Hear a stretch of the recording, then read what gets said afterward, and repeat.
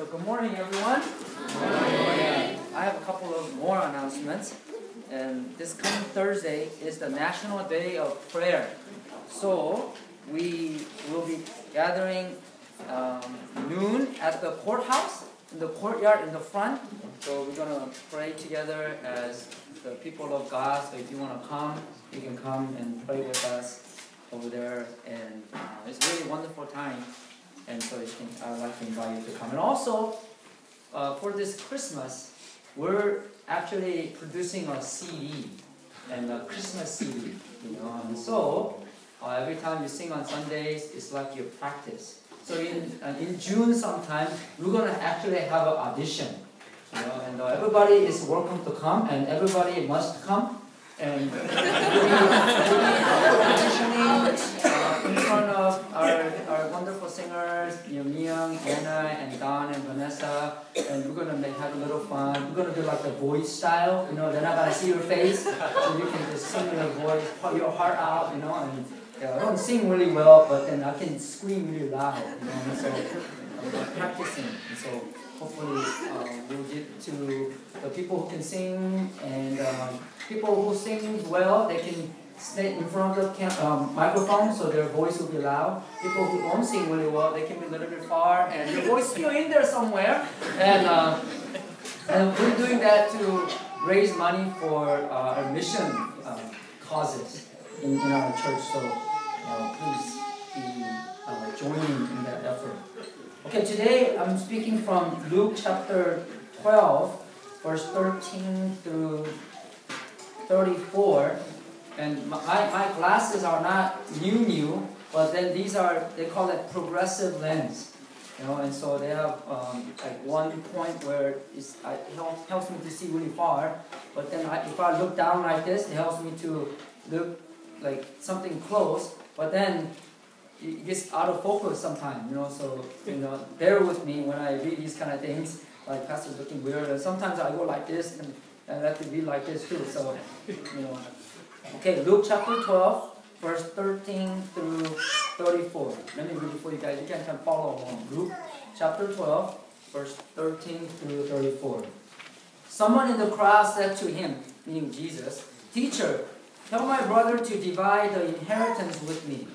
Jesus replied, "Man, who appointed me a judge or an arbitrator between you?" Then he said to them, "Watch out, be on guard against all kinds of greed. A man's life does not consist in the abundance of his possessions." And he told them this parable. The ground of a certain rich man produced a good crop. He thought to himself, "What shall I do? I have no place to store my crops." Then he said, "This is what I will do. I will tear down my barn and build bigger ones, and there I will store all my grain and my goods. And I will say to myself, you have plenty of good things laid up for many years. Take life easy. Eat, drink, and be merry." And God said to him, "You fool, this very night your life will be demanded from you. Then who will get what you have prepared for yourself? This is how it will be with anyone who stores up things for himself, but in not rich towards God." Then Jesus said to his disciples, "Therefore I tell you, do not worry about your life, what you will eat, or about your body, what you will wear. Life is more than food, and the body more than clothes. Consider the ravens. They do not sow or reap. They have no storeroom or barn, yet God feeds them. And how much more valuable you are than birds. Who of you by worrying can add a single hour to your life? Since you cannot do this very little thing, why do you worry about the rest? Consider how the lilies grow. They do not labor or spin. Yet I tell you, not even Solomon in all his splendor was dressed like one of these. If that is how God clothes the grass of the field, which is here today and tomorrow is thrown into the fire, how much more will he clothe you, O you of little faith? And do not set your hearts on what you will eat or drink. Do not worry about it. For the pagan would run after all these things, and your Father knows that you need them. But seek His kingdom, and all these things will be given to you as well. Do not be afraid, little flock, for your Father has been pleased to give you the kingdom.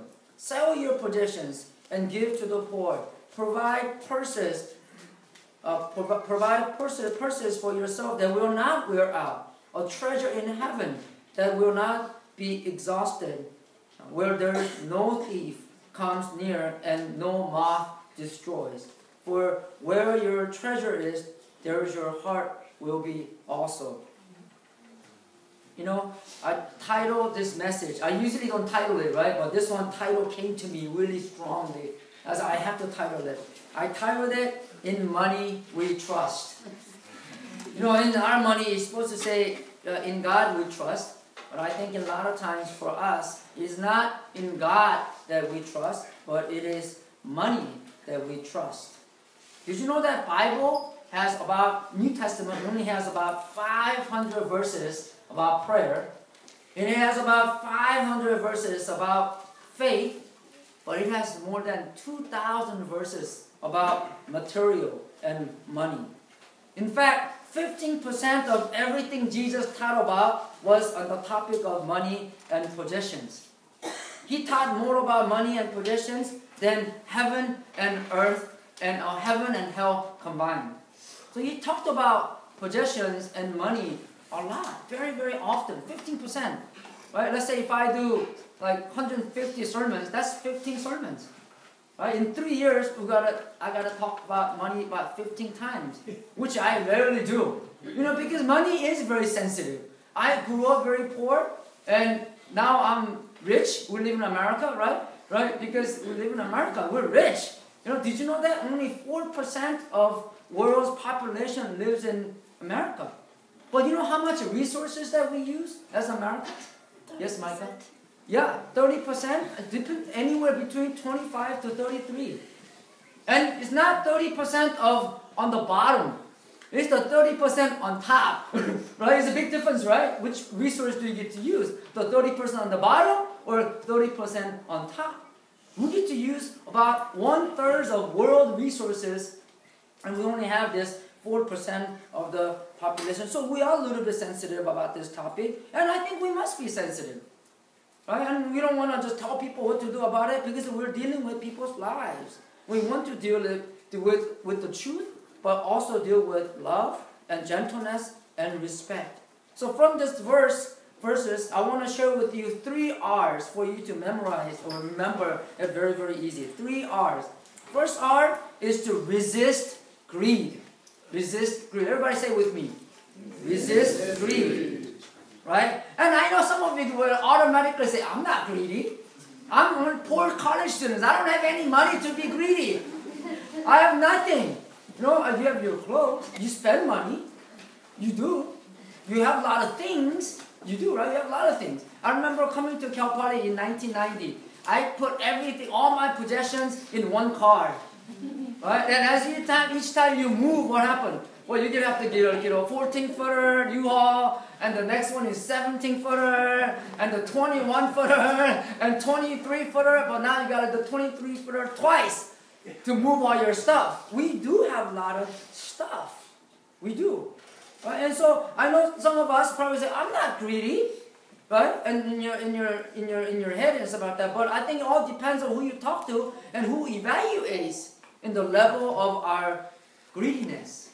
So like I told you, 4% of the world population live in America, and we use 1/3 of the world resources. If you ask anybody else in this world who does not live in America, they will automatically tell us Americans are greedy. And not because I'm Asian, I'm not including myself. I'm American. I have American citizenship. We all live here, and we are greedy in certain sense. And I want to share with you. And what's the definition of being greedy? Right? It says this in the dictionary. It's a selfish and excessive desire for more of something as money than is needed. Do you remember? You know what is needed and what you want? There's a big gap, right? We always want stuff. We don't really need stuff. I know John taught me this. He goes like, he taught little kids one day, and he got an iPad. He said, "Do you need iPad?" And I think my son probably said, "Yes." No, you don't need iPad. You need food. Yes, you need food, but you don't need iPad. You don't need phone, right? I know like some of your phone bill is expensive. $100. We pay $250 for our 5 lines, unlimited everything. But it's a good deal. But $250, that's $3,000 a year. When I think about that, I said, wow, we did without the phone a while ago. But why is it so? Everybody has a phone these days, right? Only a few people. So there's this gap between what we need and what we want. And when you evaluate that, right, not just we evaluating us, but other people evaluating it and helping us to see, are we really greedy? Are we not greedy? Right? An answer can vary a lot. Right? And so I think we have to be a little bit honest in the ways that, and so it's talking about the exalting possessions to a place of importance that is greater than the place that it ought to be.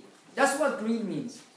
But I know like possession, those things is being in a place of importance that is greater than where it ought to be. Right? So I think it is important, the things, how do we manage things, right? God created man and woman to be in control of things. Right? God said, have dominion over everything. But sometimes, rather than having dominion over things of this world, what happened? We are being domained by those things. We're not the owner of those things. Those things are owner of us. We don't own them, but they own us. Right? Houses own us. Money owns us. So that's exalting possessions to a place more important than where it ought to be. Right? So it's nothing to do with how much you have, how much you don't have. A lot of times we think, oh, those rich people are only, they're greedy. It's not true. Remember I told you we're America, we're all rich. Right? Yes, rich people can be greedy, but also people who do not have a lot of much, things, the poor people can be greedy too. Because they, in their mind, and everybody's mind, those possessions, where are they in the order of importance? You have important things in your life. Are they taking place where it ought to be? Or are they taking out in a higher place in the importance ladder? That is very, very important for us to know. So quality, Bible is saying is this, quality of life is not proportionate to one's possession. Life is more than what we possess. That's what the Bible is saying. Right? Your life does not consist of what you have, what you possess. Having lots of stuff does not make your life better. That's why we go to Mexico, in Tijuana, and we play with those kids. They have so much fun. They laugh more. They enjoy their life. Right? And a lot of times, just because we have more stuff, it doesn't mean that our life is better. Right? And so the fulfillment of life, the enjoyment of life is not based on how much you have. So going back to verse 15, Jesus says this, watch out! Right? And when you hear that, and a lot of times you use the Bible like, what? Okay, watch out. But then, do you think how Jesus said it? Watch out. When do you say watch out? When something is in great danger, right? Like when kids are playing and and they're kicking a ball and ball's going ping, ping to the street, right? And there's the bounces and you know exactly where it's gonna bounce. Maybe 3 bounces later, right down the street. Then you watch out! Ball's not that important, but your life is important. So don't go anywhere. Stop right there, right? And that's why you use watch out these things. So this is a very, very serious thing that Jesus is telling us to watch out. Right? Why? Because we all have this, right? We're prone to being sucked into this materialism. And so he says, watch out. And so the next verse is very important. Be on your guard against all kinds of greed. Right? And so when you think about it, all kinds of greed? Maybe there's only one kind, I thought, but there's all kinds of greed. Well, how many kinds of greed are there? I don't know. But just simply, I think I can think about a couple of things. Hoarding. Not just hoarding. H-O-A-R-D. My wife has been telling me like, honey, can you say Jesus right? You know, he said, are you saying G-E-S-U-S or J-E-S-U-S? I don't know, but then, you know, it's hoarding, right? It's not hoarding, but it's hoarding, right? That's like hoarding, right? But it's not being generous until you have certain amount of stuff or money. So right now, I'm just, right, people are like, let me just gather stuff, and once I have enough, or once I have prepared my nest, then I can overflow and become more generous to other people. And that's the hoarding mentality. Right? Having a lot of stuff first, right? And I think other times, right, is overspending, like America. You know, I think our GDP is like $16 trillion, and that's not enough to spend, so we have to borrow money. Right? It's overspending. It's confusion between wants and need, and being in debt, right? Not spending what you make, but then spending more than what you make. And so Bible says very clearly that being in debt is no good. Right? The borrower are the slaves to the lender. So overspending and hoarding and comparing. Oh, did you see our neighbor got a new minivan? You know, oh, they got a new Mercedes, and you know, you got to keep up with your neighbor, the Joneses, or even competing to your neighbors to show off. And did you see my 90-inch TV? You know, or whatever inch nowadays is out. Comparing with your neighbors, right? Or it's this sense of entitlement. I deserve to have this. I'm an American. We like big things. We like expensive things. Right? Or whatever mentality you have, so we can be greedy having all these things. Right? Having not just one game console is enough. You gotta have your Wii, you gotta have your Wii U, you gotta have your PS3, PS4, right? Is it PS5 out yet? Well, anyway, you know, whatever you have. You have so many different things, and how many games can you play at once? Like 3 things at one time? This ain't no piano, right? You only play one thing at a time. Why we need so many? I'm talking about myself. I have Wii. I have PS3. You know? And we have all kinds of phones that you can play games on and stuff. Yeah. And sometimes we view money as security, status, things that you can enjoy life or having control over. Right? And that's very, very dangerous. So how many kinds of greed? There's many, many different kinds. And it can attack us. It can put us into this fall or this pit in many different ways. Right? And so I think God is telling us is that wrong understanding will lead you to a wrong life. So we've been taught wrong. I remember how we were taught is, most, right, people who die with most toy wins about life. How do you know you have a successful life, or how do you know how you won? How do you win? Have most toys. Right? When you have lots of stuff, then you win in life. That's a wrong teaching.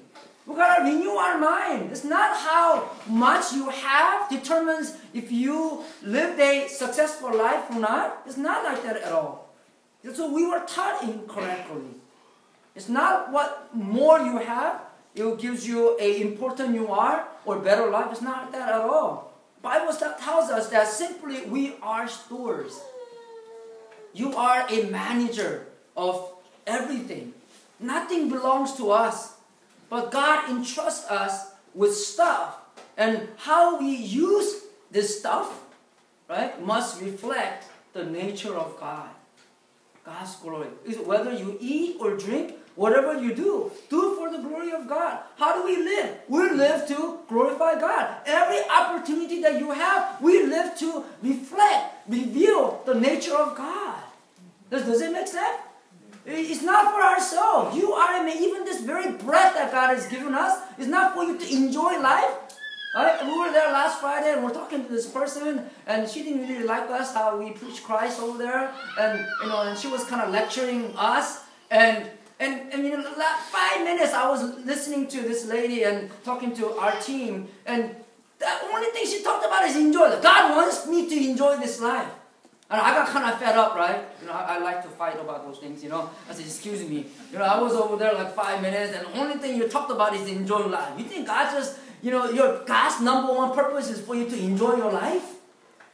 So when you put it that way, they go like, maybe not, right? Right? And I told her, our life life God has given us, our life God has entrusted us, this very breath, the talents that you have, the time, the treasure, right? The truth of God, the testimonies that you have, God has given you to glorify Him. Our number one concern, our number one aim, our goal is not just for you to enjoy your life. Your goal is to glorify Him. And through that, you get to enjoy life. Right? Right? And that's the Westminster Confession. It's a short one anyway. Right? Glorify God. Enjoy Him. Enjoy Him. Not just enjoy the things of this world. So we are stewards. God has entrusted us. And how we use this life. I'm not saying don't have fun, but while you have fun, you can reflect the glory of God, God's nature as well. And we must evaluate often. CRA, where is it going? You know, I used to be a little crazy. I still am a little once in a while. So when I was in college, we would play this game. Don't ever play this game. It's not good for you.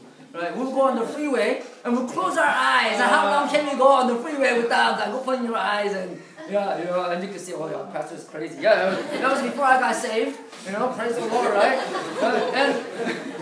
And seriously, yeah. You know, and so what happened? You have to open your eyes when you drive, and constantly you gotta you gotta steer. This ain't no Google car you go by yourself. And our life is like that. You must often evaluate where our life's going.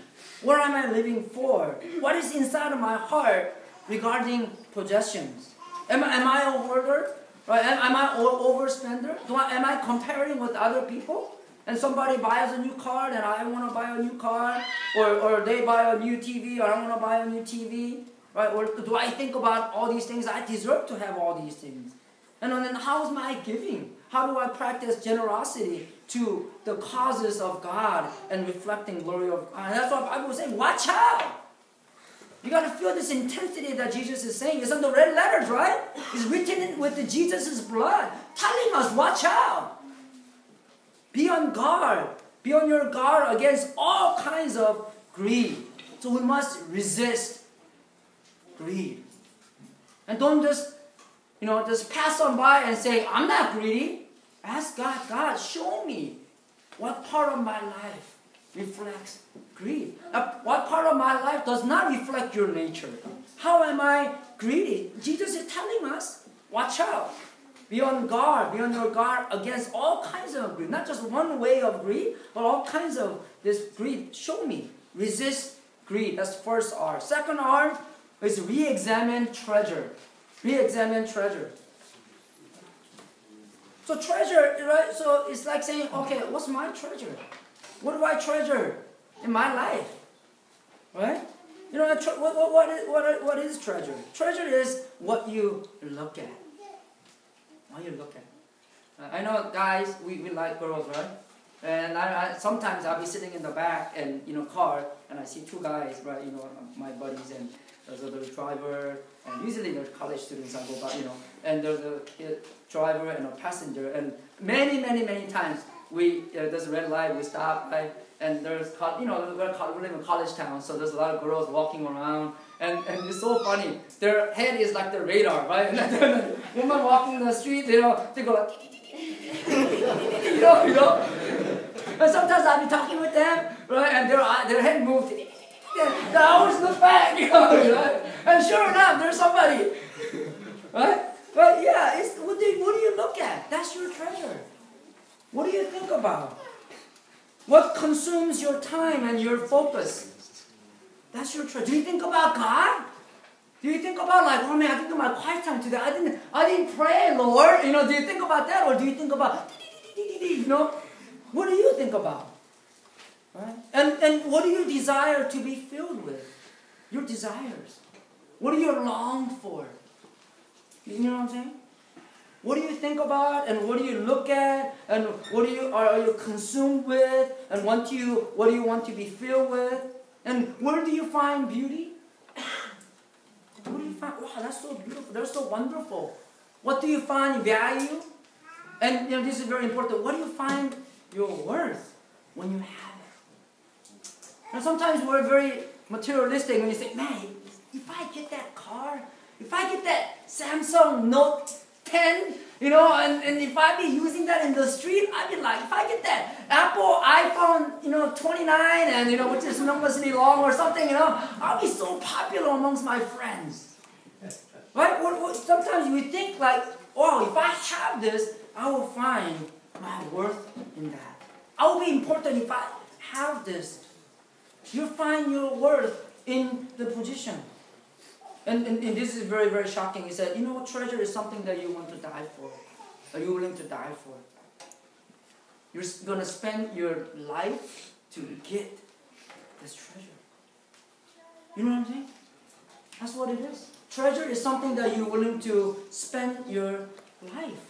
That's something that you're willing to die for. We are slaves to what we treasure. Did you know that? You are a slave to what you treasure. You are driven by what you treasure. And you define success by what you treasure. It is so right. And that's why God talks about your heavenly treasure versus your earthly treasure. What's the heavenly? What's the earthly treasure? Right? It's about the world treasure, what the world thinks is very important. What you have, possession. This all start with P. Position. Possession, prestige, and power. Right? That's something that we all want. And what's the heavenly treasure? What did God treasure? What does God value? What is God's desire? And like I said, treasure is something that you die for. What was God willing to die for? What? Romans 5:8. God demonstrated His love for us, yet we were sinners. While we were yet sinners, Christ came and died for us.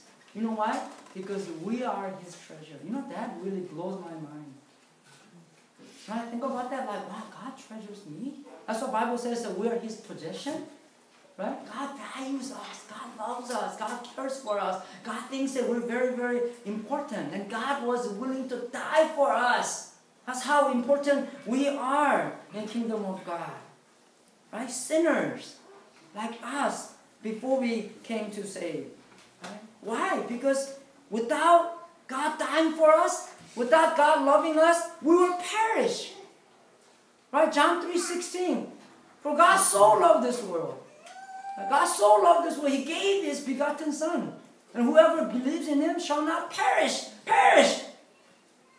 If God doesn't love us, if God didn't save us, if God didn't deliver us, we will perish. Forever and ever. It's not a temporal perish. It's perishing forever and ever. And without God dying for us and delivering us, we will perish forever. That's why God came and died and provided salvation for us. He's saying the people are important. People are important. The saved people, right? In our relationship, we correct them, we teach them, we train them, we rebuke them, just like the Word of God. Saved people are important. And unsaved people are important too. That's why we preach Christ. We respect them, we honor them, we love them, we show them love. We're gentle with them, right? It's not just all about showing love, and that's why people get confused. Not just showing love, yeah, it's showing love, but it's telling love too. It's telling about Christ.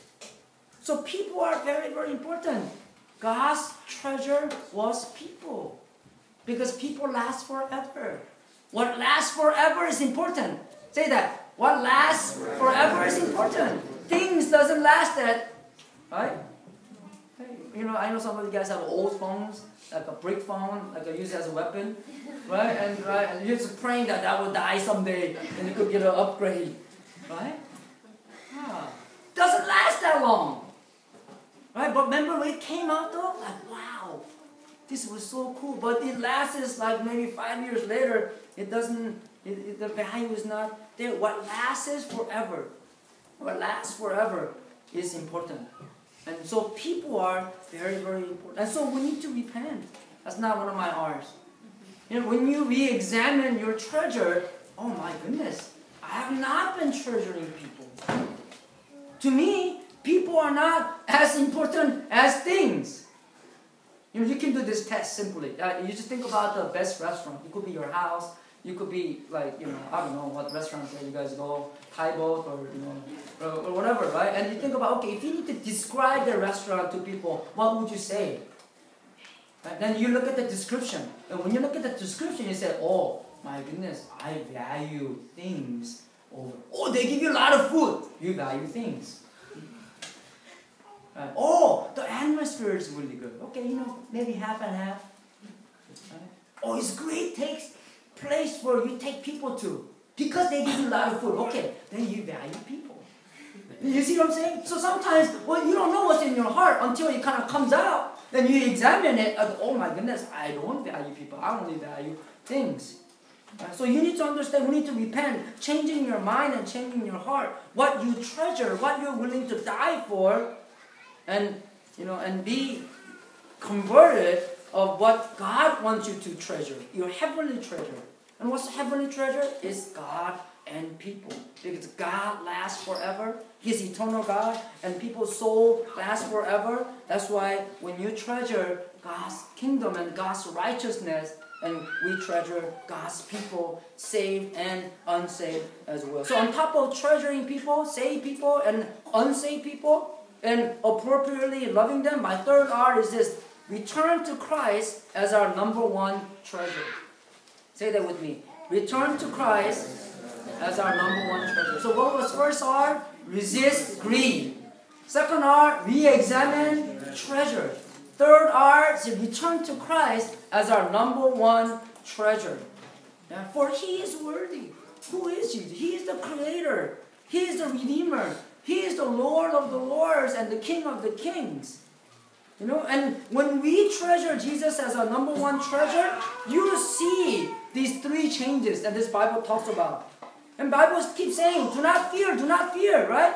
So when you treasure Jesus as your number one treasure, and I'm not talking about Jesus is number one treasure right here, and number two treasure, which is like, you could be whatever you want, and they're so close, you can't even tell sometimes. I'm not talking about number one, number two like that. I'm talking about number one, and number two is like way down there.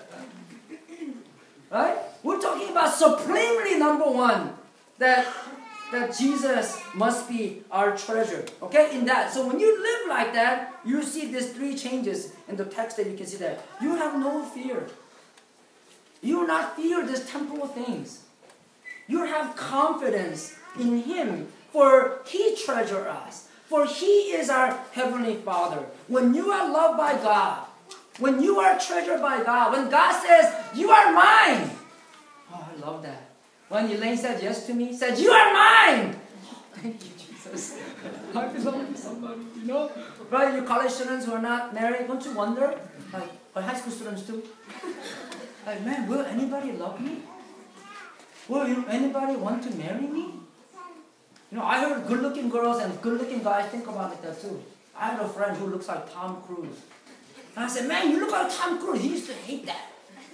I wish I looked like a Tom Cruise, man, Yeah, and they wonder about these things too. They wonder about, will anybody love me? Will anybody say yes to me for me to get married and have family? They live in fear. But understanding that God treasures us. Understanding that God says, you are my possession. You are prized. You are my apple of my eyes. I don't know exactly what that means, but it sounds really good, right? When God says, you're my apple, you know what it means, right? Yeah. You're an apple of my eyes. Right? When you are loved by God, and when you love Him, the perfect love chases away fear. When God loves you, when you love God with all your heart, fear goes away. Because all the things that we're experiencing right now is temporal. But have confidence, because our goal is not in this world, but the world to come, the eternal life. You'll overcome fear. The second thing you overcome is worry. We worry a lot, right? We do, my daughter's going to high school next year. Oh, Lord. It's a little bit worrying. So not just having confidence, but having peace. Because God is in perfect control of all things, of everything. And we can find rest in Him. and experiencing this peace from the Lord. And the Bible says, the peace I give unto you is not the peace of this world. Right? I think what it means is that there is a little bit of peace that can come from the world, but Jesus is saying, it's not like the peace from the world, the peace I give unto you. And Philippians 4:6 says, right, do not be anxious about anything, but in everything, by prayer and petition, with thanksgiving, present your request to God. And this is my favorite part. And the peace of God, which transcends all understanding, will guard our heart, your heart and your mind in Christ Jesus. We will have no worries. Our worries will be contained in the Lordship of Christ, and we can experience this peace, transcends all understanding, will guard your heart and guard your mind. Right? And you know, I have to go with three things, right? So no fear, no worry, and like, oh Lord, what's the next no? Right? Because everything good comes in three, you know? I say, okay, no common life. Common life. Common life. Casual life. Right? And again, no common life means what? Holy life. We are commanded to live a holy life. Separated life. Right? We're not just living in this world as whatever, like the way world lives. We're not to be, right? We're in the world, but not of the world. But we're in the world reflecting glory of God in every opportunity that we get. How do we do that? How do we not live a common life, but live a holy life? You live a life in relationship with God. Right? In reading His words, in quiet time, in praying, and making disciples of all nations, and going mission to all over the world. And there's so many Bible verses. Right? Genesis 12 talking about the Abraham, it says, well, you know, I will bless you so that you can be a blessing to the world. It is true. America does a lot of good things. And one thing that, you know, God blesses America so that we can be a bigger channel to the world. Right? This, you know, this thing happened in Nepal, the earthquake. Right? The tsunamis and these dangerous things happening all over the world. It is true. God has blessed America so that we can be this channel of blessing. Right? And the Bible also talks about in Philippians 2, it says, don't just look at your own interest, but also to the interest of others. Matthew 5:48 says, be perfect, therefore as your heavenly Father is perfect. When I read that for the first time, I said, oh my goodness, our aim is not your pastor, your aim is not your Sunday school teacher, your aim is not just somebody, the holy person you know. Your aim is your heavenly Father. You are to mimic Him. For He is our Heavenly Father. For He is perfect. Like Father, like Son. Amen? You are to be like God. He is perfect. He is complete. So we ought to be perfect in our growing relationship with Him. You know, 1 Peter talks about this too. It says, as obedient children, do not conform to the evil desires you had when you lived in ignorance. But just as He who called you is holy, so be holy in all you do. Did you know that Bible is in there? This is in there in the Bible. Be holy in all you do. For it is written, be holy because I am holy. Since you called on a Father who judges each man's work impartially, live your life as strangers here, because it's a very temporal place. In reverent fear. What's fear? It means having utmost concern for God. For you know that it was not with perishable things such as silver or gold that you were redeemed from the empty way of life. Right? And God has given us with His precious blood of Christ a lamb without blemish or defect. And so God is giving us a little glimpse of how we ought to live. What does it mean by living a holy life? He said, live like Christ. That Jesus valued us. Jesus valued people. And we ought to value what Jesus valued. Who Christ died for. Where we ought to lay down our lives for our brothers and sisters. Did you know that? Bible's in the 1 John 3:16 says that. Not just John 3:16, but 1 John 3:16. So last week, praise the Lord, you know, the whole international people came and they did a little presentation about sponsoring kids. And I didn't know he was going to do that. But then when he did that, I was kind of thinking like, oh, I wonder how many people are going to get sponsored, you know? Yeah. But I think at least 15 children got sponsored. Hallelujah. That's $450 a month. That God is blessing us and we're blessing the world, the people, you know, in the world. You know, I heard we're going 3 places this summer for missions. We're going to Philippines, we're going to Tijuana, the City of Angel, the orphanage, and the other church that we usually go to, the Central Shalom. Right? And going to Philippines, it costs a lot of money. I know Mark's family is going, and Trent and Joanne, they're going to go. I know some other people's interested in going, but I know it's expensive. It's almost $2,000.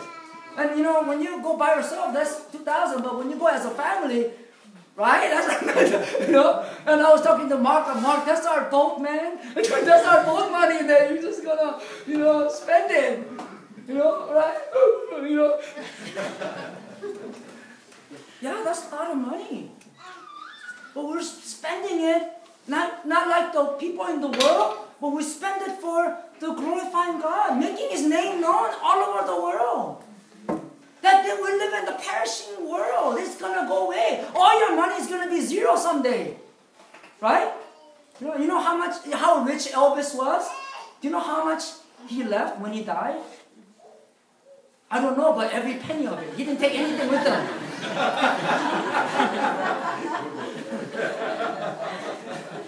When you die, your bank account is going to be zero. Use it for the glory of God. Holy life. So we should raise money for these guys to go to the Philippines. And people who wants to go, but they just cannot afford, yeah, we should. I was so convicted about last week. This holy life. You know, there's this letter I want to read to you, and I'm going to be, there's no clock, so I don't know when I need to finish, but I'm done right here. You know, this is late 2nd century, and it's a letter to the tutor of Emperor Marcus Aurelius. Right? And so somebody's writing a letter to these people. And see, it really depicts the life of a Christian, a holy life, right? And this letter is pretty long, but the part of it says this. They have a common table, but not a common bed, right? You understand what that means, right? They didn't sleep around. You watch soap opera these days, right? You watch 1 month and next month and all the partner changed.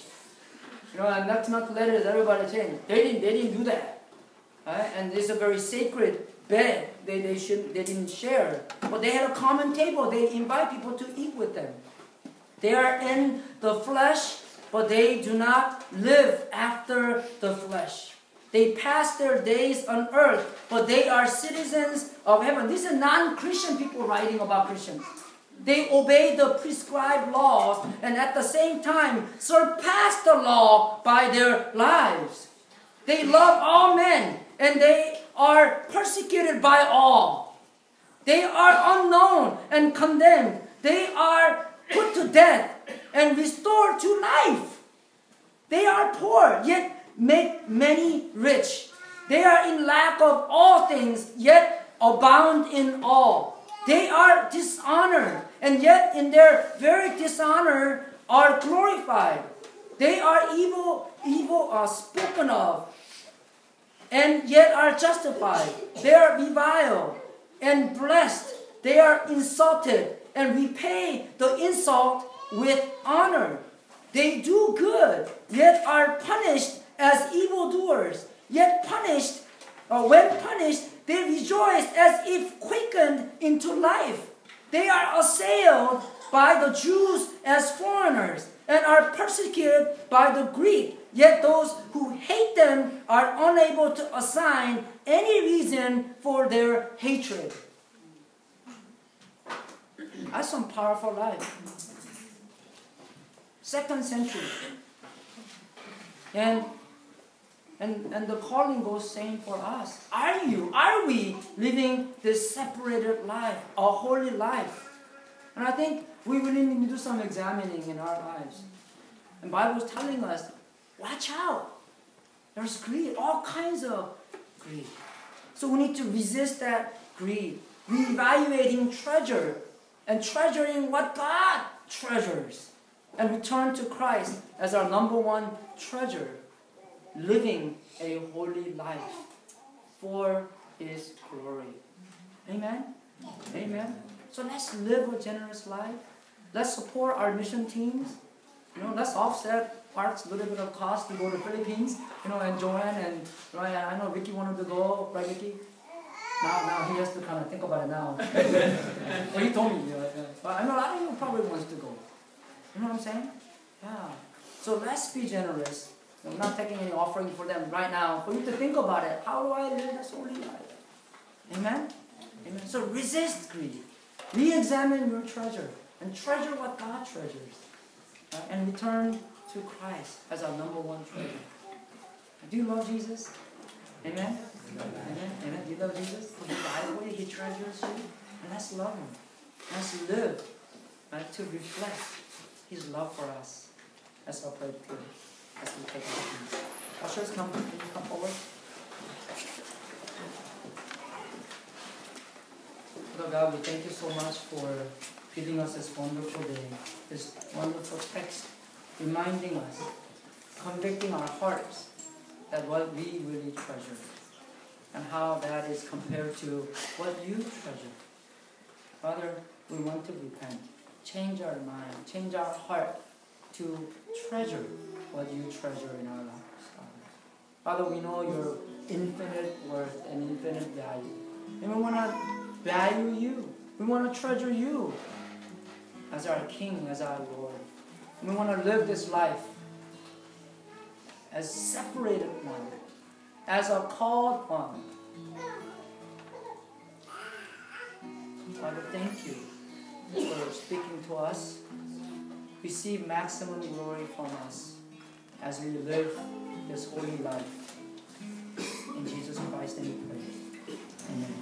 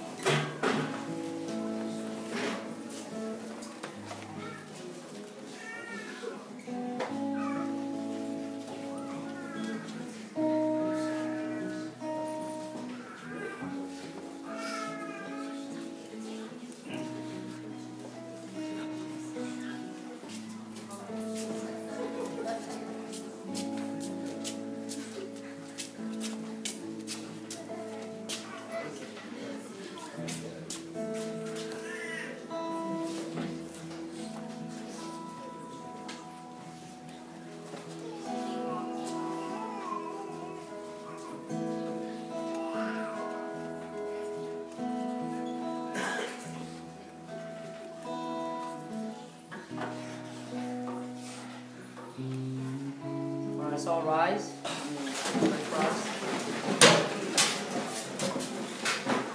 Father, we want to treasure you above everything else. Not just a little bit above, but immensely above everything else in this world. For you are worthy. And you are God.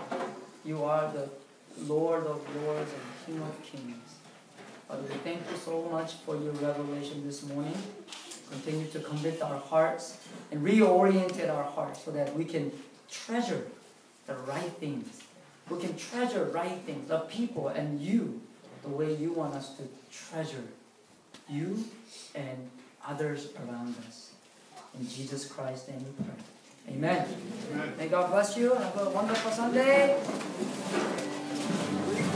Oh, no, go ahead. Thank you.